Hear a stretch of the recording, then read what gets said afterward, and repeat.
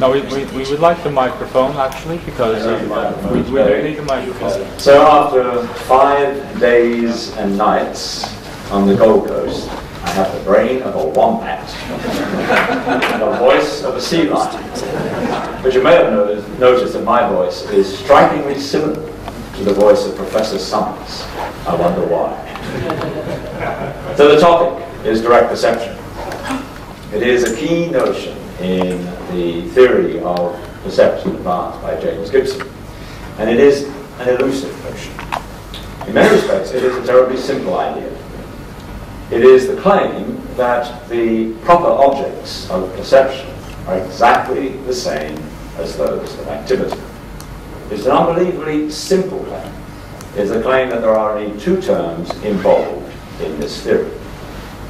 But we have typically proceeded along this line.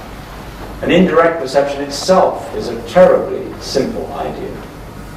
It says, if you wish, that there is a third term, a tertium quid, an in-between thing that must be brought to bear to make theory viable. So here, you'll notice, the 2 diagrams are slightly different. The animal walks on the surface, but the animal sees M that represents the surface. The question, I think, is why we should proceed with the 3-term story. It is epistemologically paradoxical. We know this. We've known this for centuries. But we are unable, scientifically, to give ourselves the 2-term relation. The 2-term relation is scientifically elusive. And today I'd like to introduce you to why I think this may well be so. There's some fancy words here. In the course of the next 30 minutes or so, I hope to make them reasonably clear. I only hope. I'm not sure I will attain it. When a scientist tries to lay hold of the concept of perception, that scientist does so in the context of the ideas provided by the founding fathers of the mechanical philosophy. They are, from top to bottom, Galileo, Descartes, Newton, John Locke, and Boyle. But we may find it useful to ask what might be the case when the contemporary 21st scientist tries to lay hold of the notion of perception, armed with the ideas that are our legacy from the 20th century.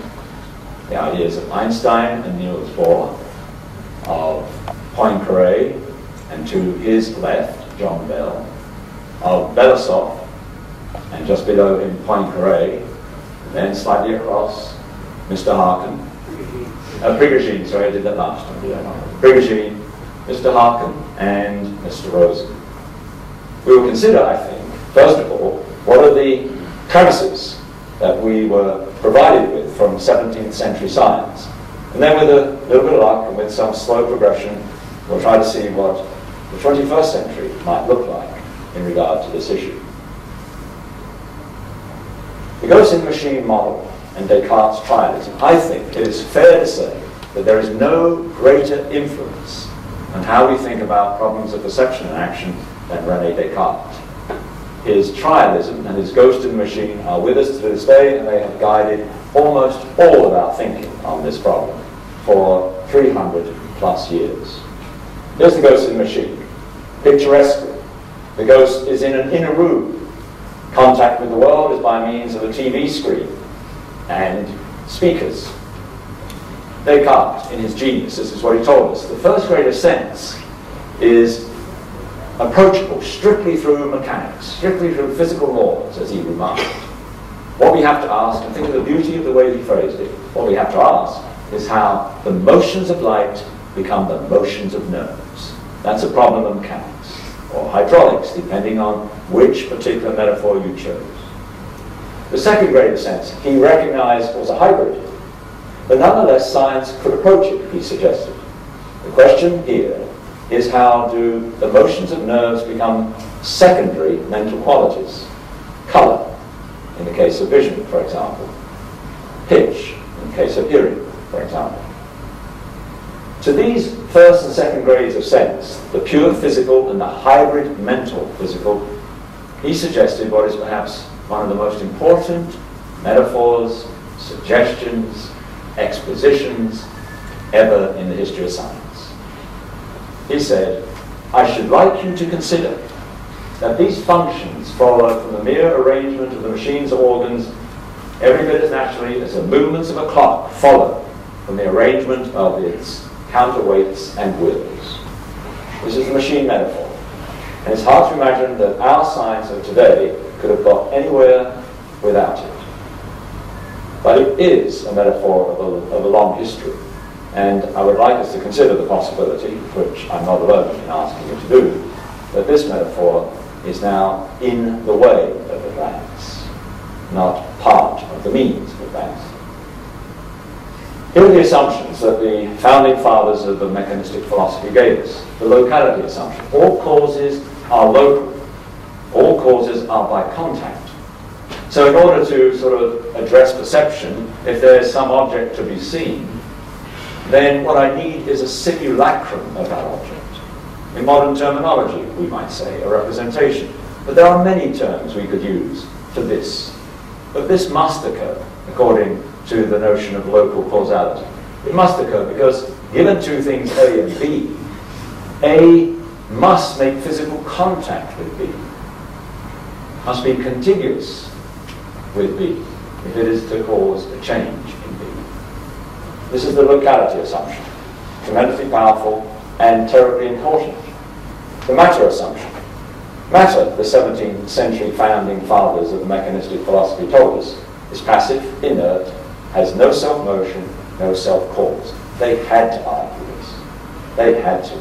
They had no option here. If the thing moves itself, they then contended, then one part of the thing must be the mover, and another part of the thing must be that which is moved. This is how you solve the absence of self-cause and self-motion. In terms of the ghost in the machine, it looks like this. The ghost is the unmoved mover, and that apparatus on its little wheels, or a ghost in the machine is living in some sort of mobile home. The ghost inside the thing, this is the move. Look at it here. This is modern neuroscience. Frontal lobes house the unmoved movement. And then parts are moved, brain and body. This is how we are forced to handle this problem. We have to have some device which acts as the unmoved movement. The matter assumption. There are entailments. And these entailment assumptions, again, tremendously influential. Without them, one could not imagine that we could have progressed to where we are today. There's the genius of Newton. Single entailment mode. Present entails the immediate future. And this is how he couched it. He encoded environment into force. And he encoded into formalism, and he encoded system into a formalism, in which the only entailment, Newton's genius, is a recursion law that takes speed and position being x subscript 0, speed x prime subscript 0, and it makes it into the next immediate position and next immediate speed. In order for us to pull off this entailment, it required that we develop a particular mathematical apparatus that would permit us to have access in a way that we could manipulate and play with this entailment, the calculus and its paraphernalia. Along with this essential entailment is the following: only efficient cause is properly a cause. So the 17th century fathers of the mechanical philosophy, as they were seeking to, as it were, release themselves, make themselves liberated from the constraints, as they saw it, of Aristotle. These are Aristotle's causes. And it's only the hammering and the chipping at the material, giving shape to the statue, that's permitted under the Newtonian formula. It was a brilliant move. But we may have need for concern to worry about how, in modern science, Aristotle's other causes are allowed back inside a proper formula. Causal chains flow from parts to whole, argued the founding fathers. Subsystems to system, and never vice versa. The green arrow is acceptable. The white arrow is not acceptable. And this is the claim for no reflexivity. And this issue of no reflexivity is part and parcel of the problem of self-motion and self-cause. They belong to this problem of reflexivity. The component assumption. Components are absolute and context independent. Functions are entailed by components. In my diagram, C is component, F is function. Components entail functions. From Descartes onwards, we have been beloved of the grandfather clock. It is a magnificent paradigm of the machine metaphor. Look what it does to us. It can be fractionated. When I fractionate it, the parts exist independently of the whole they constitute. They still entail the same functions. Pick them up, put them into place. Take a clock, fractionate. Take an automobile, fractionate. Then synthesize, put the parts together again. In this metaphor, fractionation or analysis and the notion of synthesis are purely reciprocal. You take a part, reverse the process, you put back together. This is the underpinning to a very powerful assumption, the paradigm of principal superposition. The paradigm of the principle of superposition is what this is. And of course this is reductionism. This is the genius of the machine metaphor. And sitting in there is a very powerful claim, one that is terribly problematic for most of psychology, physiology, biology, zoology, and that is context-independent parts. So here's the 17th century mechanistic hypothesis. I claim, and I think it's not unreasonable, the local continuous cause and the added assumption of inert matter prescribe the ghost. That is, they demand the ghost, they invite the ghost, they encourage the ghost, they won't let you get away without the ghost. Entailment is recursion, no reflexivity, and the request for context independence of parts. These prescribe machine. And together, something interesting, I think, follows. The psychology can be called contact psychology. It's a psychology whereby we try to understand all processes in terms of contact. In cognitive science, it is required that I find a local, contiguous cause for whatever it is I'm currently doing. A local, contiguous cause. It is a brilliant theme, but it contains within it, I think, certain problems, one of which is James Gibson hasn't got a hope. You cannot get an intuition about direct perception from this frame of reference. You cannot do it. You cannot do it comfortably. You cannot do it sensibly. Indirect perception is what falls out of this story. So let's consider a potential 21st century non-mechanistic hypothesis. I say potential because I don't think there's any way we can know what will transpire here. The 21st century is new, and we have inherited a wild zoo of brilliant notions from the 20th century. They have played almost no role in how we think about matters psychological and matters biological. Jimmy Gibson used to say that one of the odd things about psychologists is they have no respect for their problem. I think he was right. They think their problem is such that you can teach undergraduates simple courses and hope they will unlock the deepest problem in the universe. The concept required for psychology must be damn hard, it must be immensely complicated. And no undergraduate curriculum even comes barely close to giving students any idea of what's going to be involved, I think. Non-locality and active matter. I would like to claim that these notions, beginning to show up and gain force in the 20th century, proscribe ghosts. And I would like to think that multiple entailment modes, the acceptance of reflexivity and the fact of context-dependent components, I think these prescribe machine. And in this discourse, by the way, as I've given this sort of talk around the United States of late, I say that the real challenge here is the machine challenge. I think we're sort of happy with the idea of getting rid of the ghost. The idea of getting rid of the machine is a whole different story. What does this yield? It yields what we might call non-contact psychology. And I think in here sits direct perception. To put it another way, if Gibson's hypothesis of direct perception is going to have any hope, I think it only has a hope in this framework.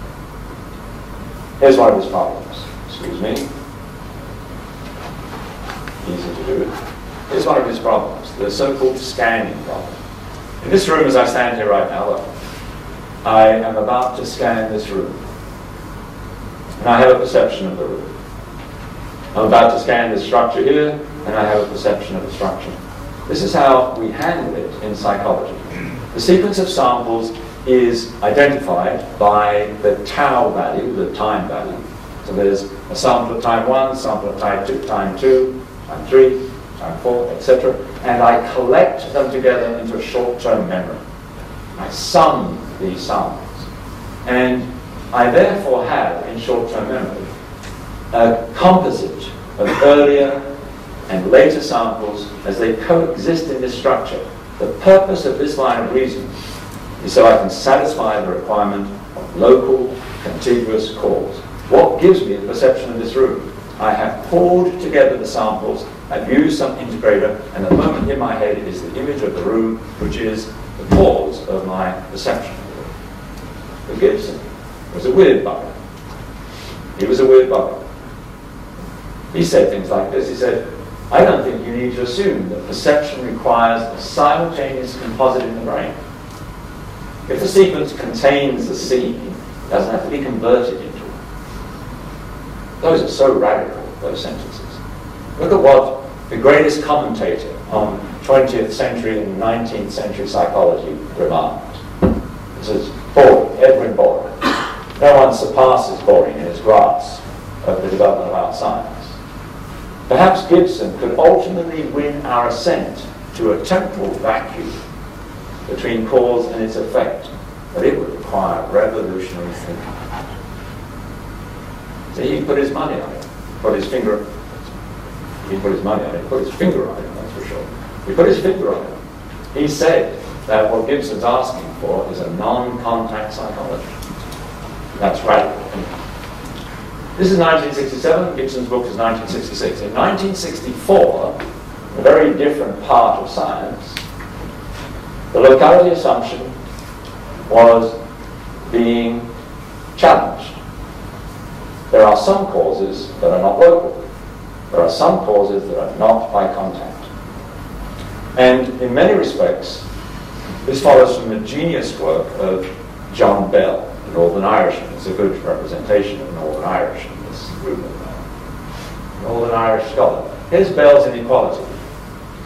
Let n be number, and let A, B, and C be the parameters of some objects in a class. So imagine there are 40 of them, there are 2,000 of them, there are 1,000,000 of them, but you can classify them according to A, B, and C. So Bell's inequality reads, in its beautiful simplicity, the number of things that have parameter A and not B, plus the number of things that have parameter B and not C, is greater than or equal to the number of things that have parameter A and not C. There's nothing fancy about this.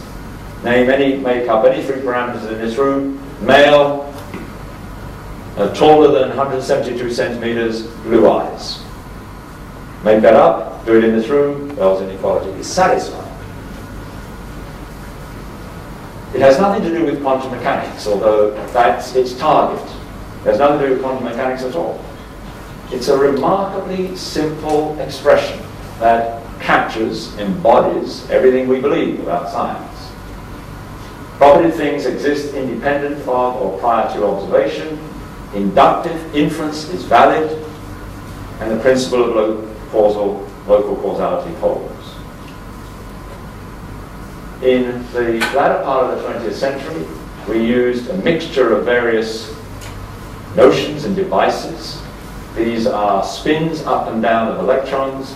The things in the middle, the Stern-Gerlach devices, are kinds of registers of particular spin values. In the case of a upward arrow, that means we have a magnetic field running upward, and spin up means it's parallel to the magnetic field, spin down it's anti-parallel. And Mr. Bell suggested that we pack these things together and put them in the context of a suggested Gedanken experiment by Einstein, Podolsky, and Rosen, EPR. And if you do that, then you can reformulate in a testable way Bell's inequality. This is what it looks like, in the form appropriate for experimentation, using those three diagrams that sit above it. And then you apply quantum mechanics. Quantum mechanics has its rules, and it says, let's apply this rule to this little story of Mr. Bell, and what happens when you do that? When you do that, quantum mechanics comes out with the following answer. The sum on the left is not greater or equal to the sum on the right. Bell's inequality is not satisfied. So this is what he created it for. He created this inequality so he could build experimental tests. Bell's inequality is not satisfied. Since 1980, this is a repeated finding. You can separate these entities. You see these two devices here? They can be separated by orders of 10 to 20 kilometers. Bell's inequality does not hold. What's the problem here? What's wrong? Is it the realism assumption? Is it the logic assumption? Something has to be wrong. Or is it the locality assumption? This is contentious. Look at the options science has. Something's wrong with those three assumptions. Which one is wrong? Basically, science has come down, not without its debates, not completely without tendentious positions being taken. It's come down on saying it's the locality assumption. It's exactly what Einstein had feared, is what's at issue. Now, this is not to say that whatever this non-locality is the non-locality Gibson is after, but it's simply notions and intuitions. It's ideas that 20th century now allows us to play with as we struggle with this deep problem of perception. Here are some entailment assumptions handed down to us towards the end of the 20th century. There are insufficient modes of entailment, says the theoretical physicist biologist Robert Rosen. Here's the so-called modeling relation. It had been introduced in the 1800s by Hertz and refined very dramatically in the 20th century by Rosen and slightly before him others. So what does it say here? It says over to the left is the natural system with its causal structure. And then what we attempt to do as scientists, we try to encode that causal structure into a formal system. We then run our inferences, our inductive inference process, over this formal structure, and we then decode back to make predictions about the world. Well, the formal system was given to us through the recursion rule of Newton. The kind of causal structure we can capture is a causal structure which is sort of imagistically the causal structure of contacts. Billiard balls remain somewhere in our imagination, a very powerful way of thinking about nature. One thing contacts another, which contacts another. Processes proceed in this particular manner.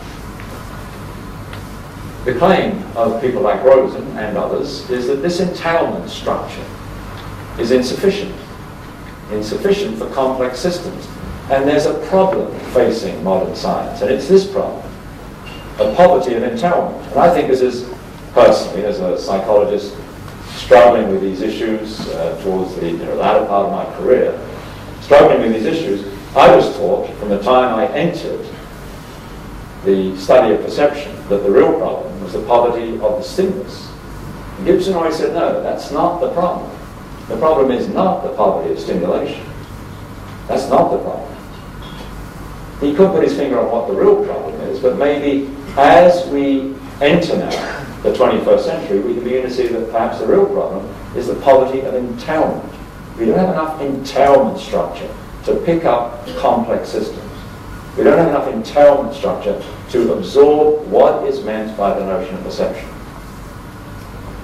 The problem, as Rosen and others have pointed out, is that complex systems have irremovable impredicativities. That's not easy to say. They have irremovable impredicativities. This word, impredicativity, this word was given to science by Henri Poincaré, certainly one of the primary movers of nonlinear dynamics. Great French mathematician, physicist, of the latter part of the 1800s, early part of the 1900s. He gave it to Bertrand Russell, because Russell was trying to get clear on what should be true and proper of formalisms, what should be true and proper of mathematical systems. And Poincaré wished to help out. This diagram is not brilliant, but it's not unreasonable.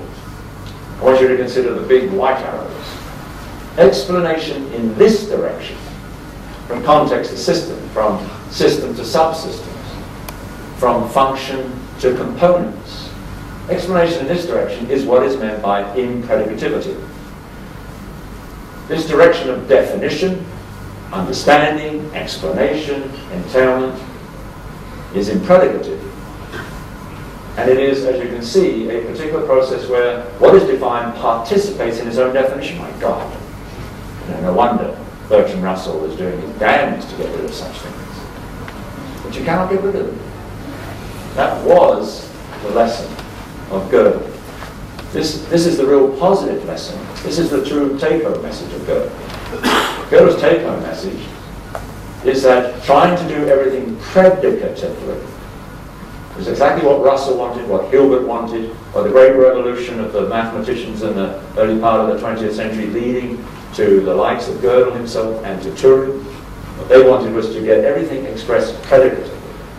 Get everything expressed in a manner, of course, which is how we write our computer programs. Everything is written predicatively.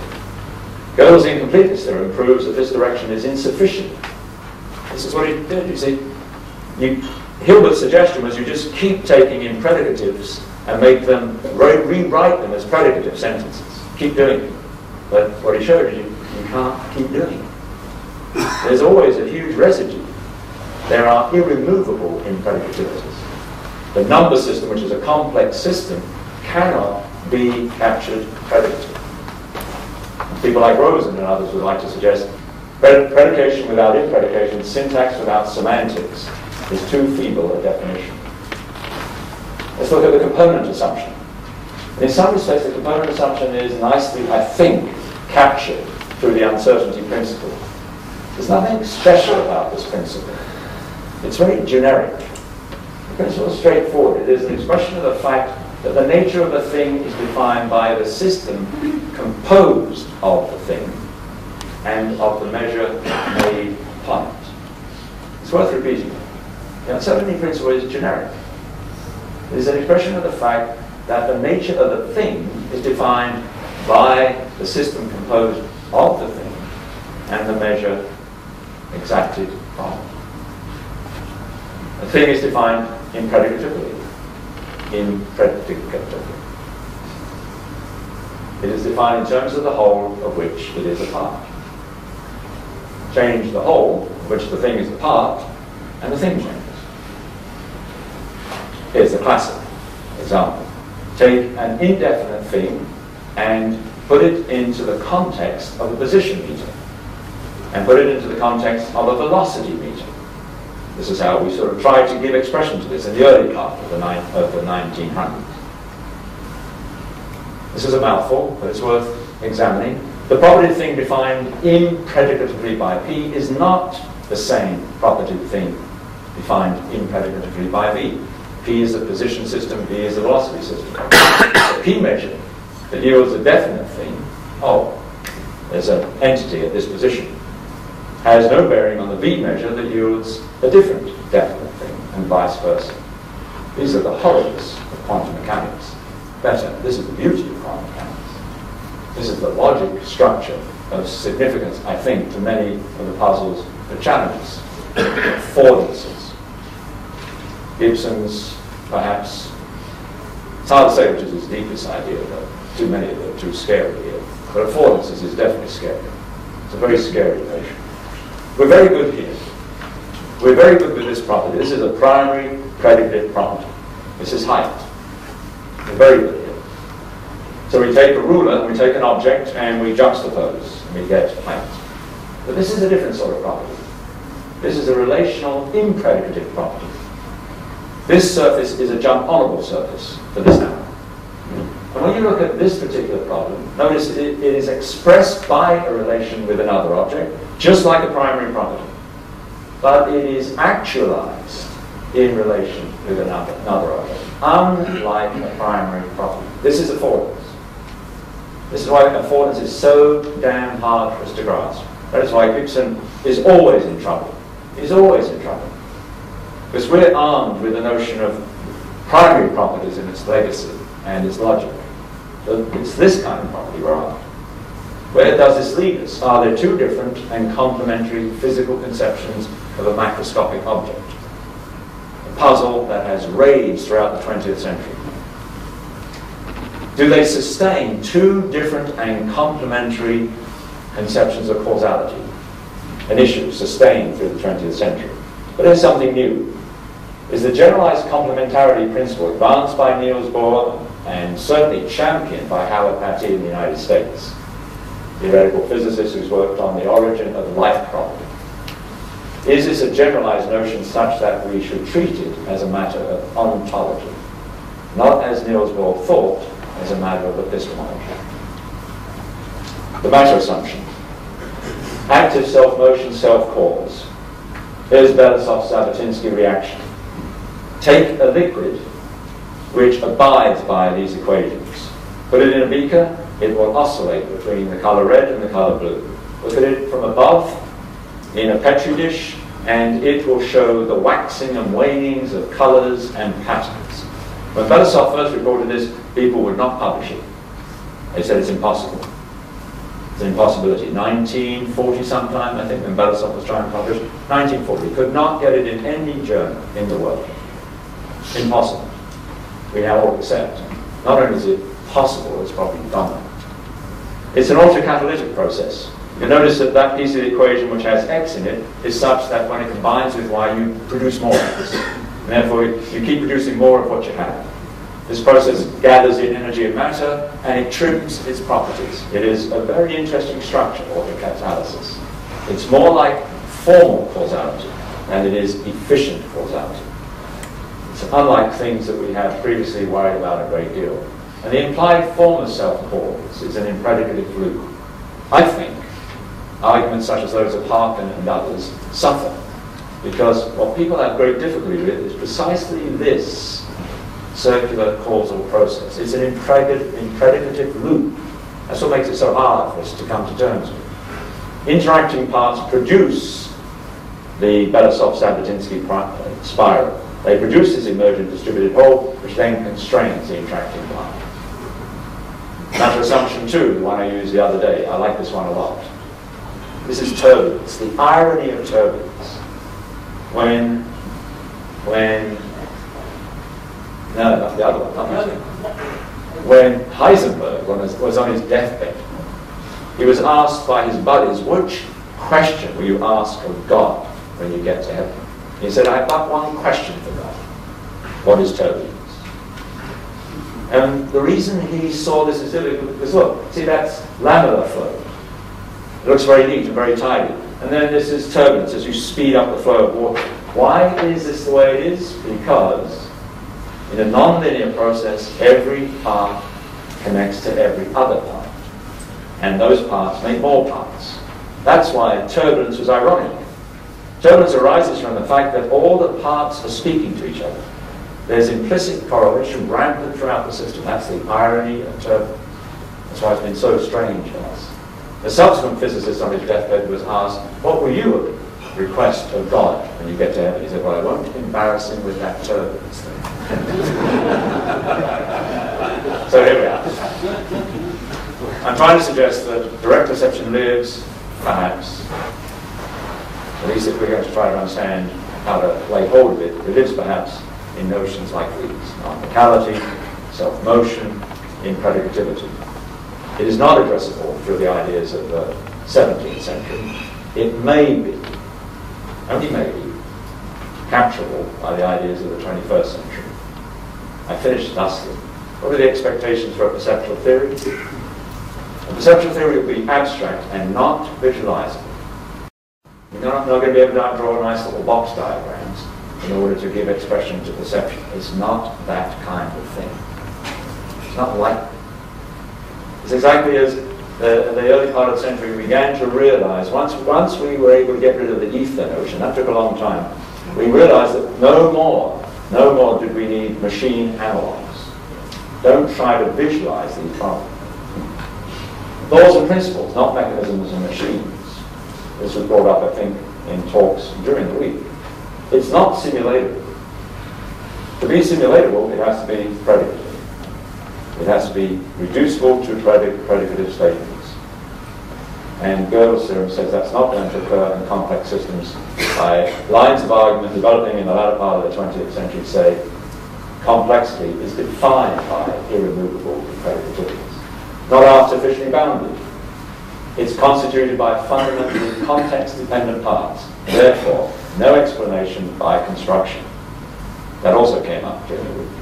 No explanation by construction. You can't build a thing and say, oh, now I've explained it. You're not going to build it.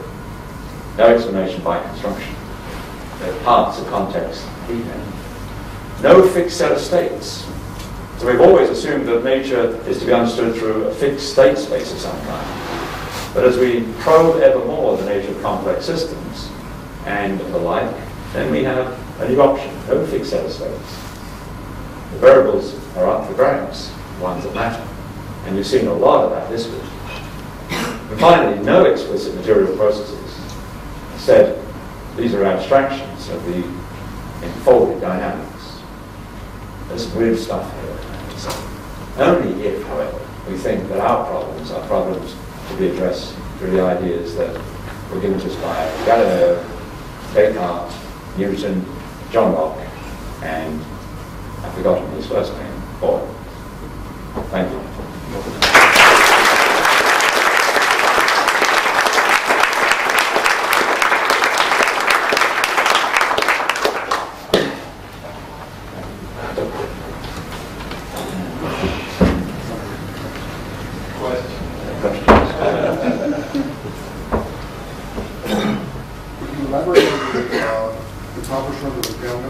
Yes. So here now the problem is how do we sort of capture things that are as problematic as final cause?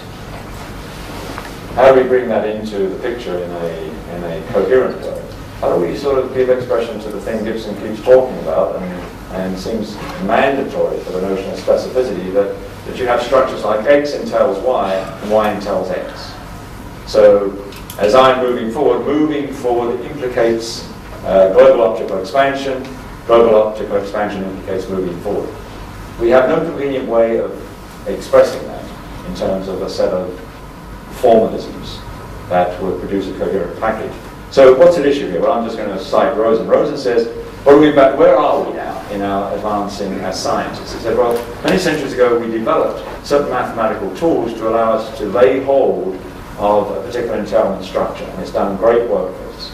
Now's the time to return to this enterprise. What kind of mathematics might do that? He says, first pass category theory.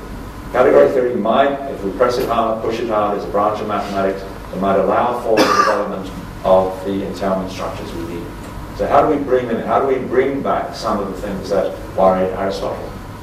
You'll notice in recent articles in psychology journals, serious psychology journals, you'll see people saying, in order to understand any of our problems, we really have to have material cause, efficient cause, formal cause, final cause. And you cannot get the story told without them.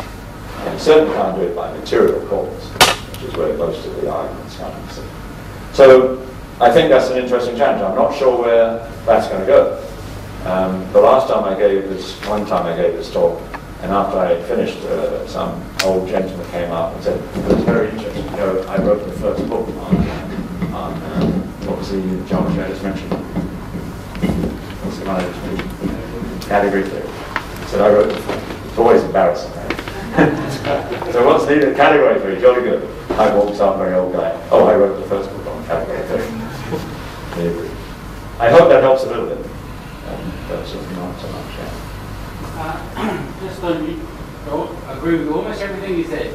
But just to pick up one point, the statement that it won't be simulable. Okay, I agree. If we're trying to make a simulation, assuming it's going to work like a grandfather clock, it won't be simulable. if we're trying to make a simulation in which we're specifically relying on the emergent properties, okay, we're trying to do it like, I can never quite say the name, the ZB reaction. Yes, that's Sabatynski. We're trying to do a simulation which is more like that, then we can use simulation. Well, I'd say even today in computer science, I think you have good reason to be dubious. I think the frame problem, or the abduction problem as it's also called, I think poses very severe limitations.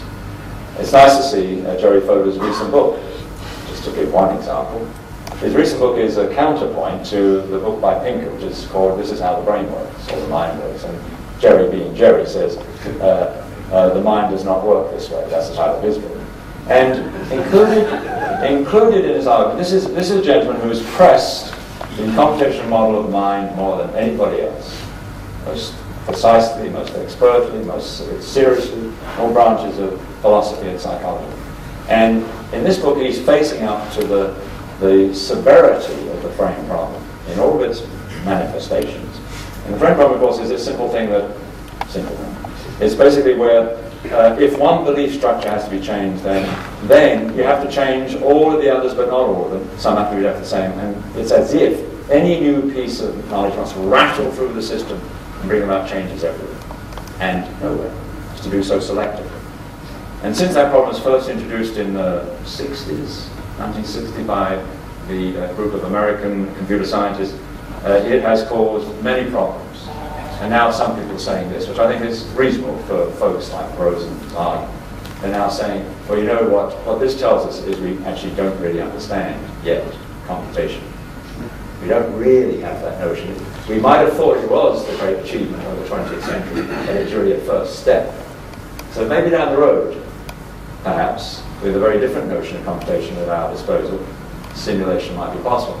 But I think at the moment the notion of simulation still goes with the notion of cogs and wheels, still goes with the notion of recursion, still goes with the notion of basically successive recursion. It's a Turing machine, it's certainly not universal Turing machine, but what you get from it, which you haven't put in, is this incredible richness and properties like movement, which you never put into the system and so on. So that's the sort of thing I have in mind when I say an emergent simulation.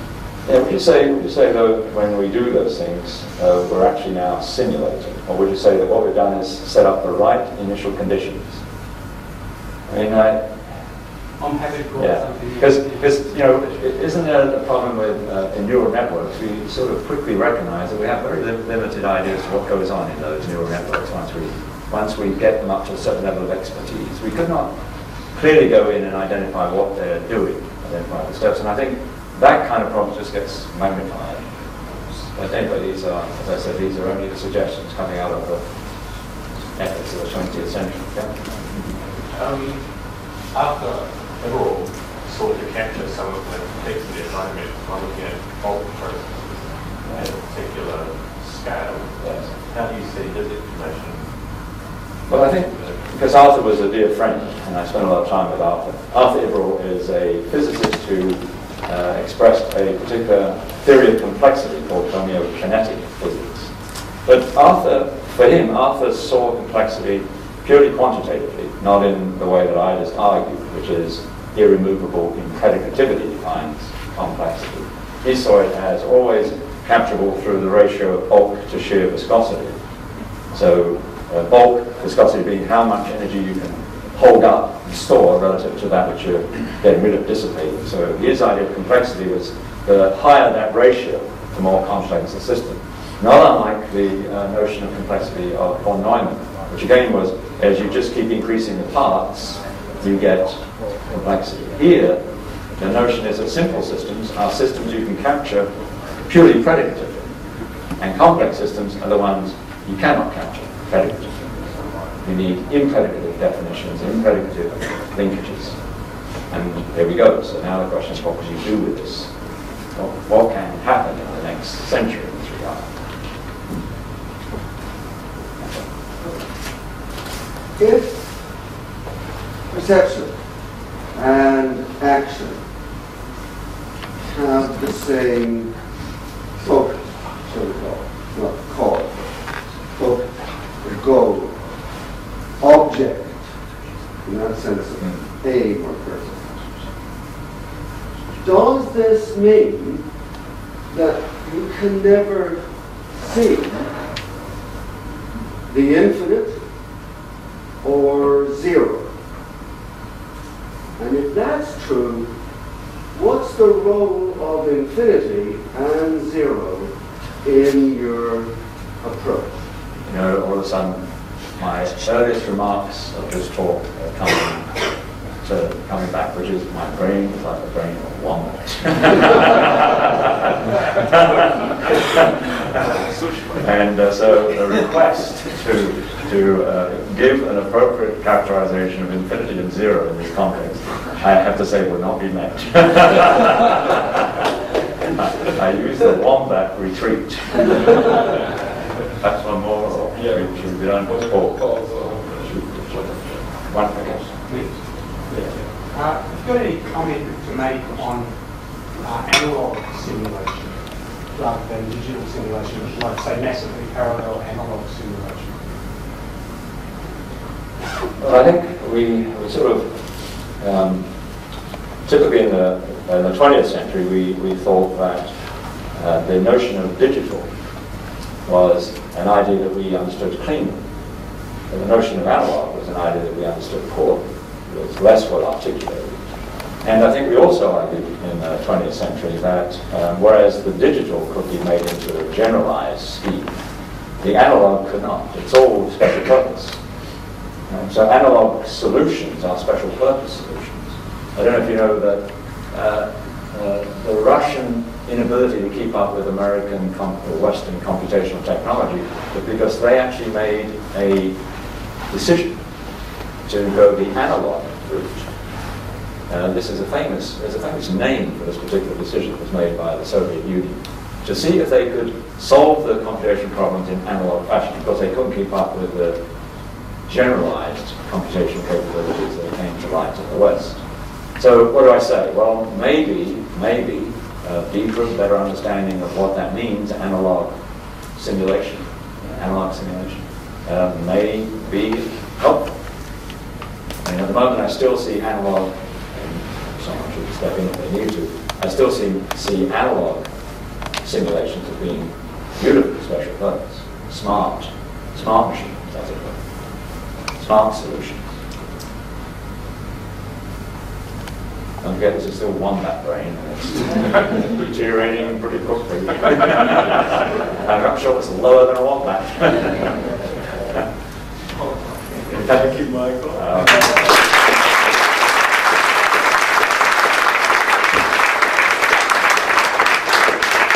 So locally, we have Paul waiting, and I wanted to make sure all of you knew while you were here that we reconvene in 2 years in Southern California. Get my shorts on. Why are your shorts here? California. Okay, well, last thing for you to enjoy this meeting is we have a farewell party. It starts effectively, the clock starts ticking, in fact, when you leave the ballroom. So we have half an hour of sushi, and we have drinks until they run out, and we have live music. And so please continue the discussion and come this way.